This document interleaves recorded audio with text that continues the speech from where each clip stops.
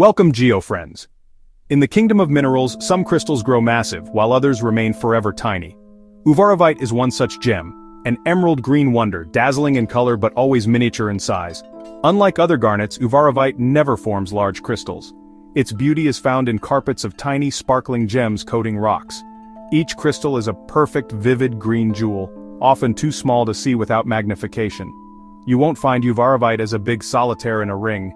Its magic lies in the collective brilliance of thousands of minuscule crystals. Its rarity and refusal to grow large make it a true natural marvel. Why does Uvarovite stay so small?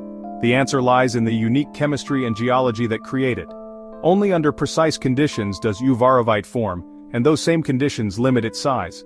This limitation is its charm, a reminder that nature's most breathtaking beauty can be found in the smallest details.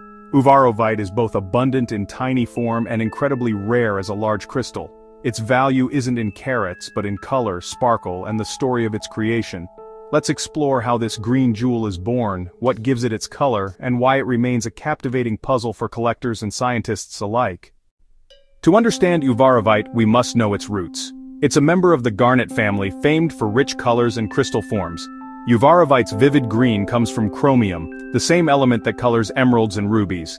Its chemical formula, calcium chromium silicate, sets it apart. On the Mohs scale, Uvarovite is fairly hard, scoring 6.5 to 7.5, making it durable for select jewelry. Its crystals are tiny but perfectly shaped, usually forming a sparkling druzy crust on dark rocks like chromite.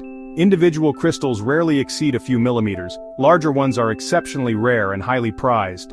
The beauty of Uvarovite lies in the shimmering surface of countless miniature gems. It's not a stone for traditional faceting, but for those who appreciate nature's intricate, small-scale artistry. Uvarovite's identity is defined by its size, a unique trait that makes it truly fascinating. Uvarovite's story begins deep in the earth under rare and demanding conditions. It forms in serpentinite and skarns, rocks rich in chromium, altered by heat and mineral-laden fluids. The recipe is strict. You need calcium, abundant chromium, and the right geological environment. Hot fluids dissolve and transport these elements, then deposit Uvarovite as they cool. Because these conditions are so specific, Uvarovite is found in only a handful of places worldwide. The Saranovsky mine in Russia is the most famous source, with other notable finds in Finland, Spain, Canada, and the US. Each location offers slight variations but all share the same rare geological recipe. Sometimes the crystals form thin, delicate crusts, other times they cover larger surfaces. Uvarovite's global distribution maps the Earth's most unique mineral hotspots. Its creation is a testament to the beauty born from the planet's most challenging environments.